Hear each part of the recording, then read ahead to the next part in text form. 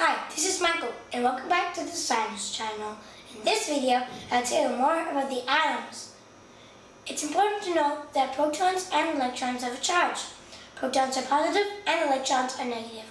Neutrons are neutral and they don't have a charge.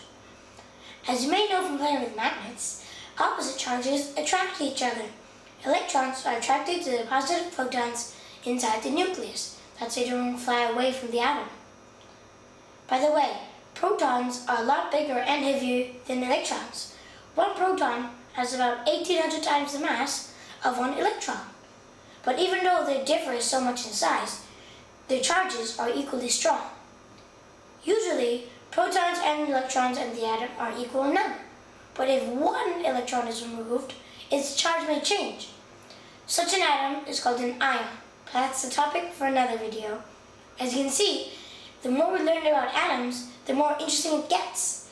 We'll go into more detail in another video. To make sure you don't miss it, subscribe to this channel. Thanks for watching and I'll talk to you soon.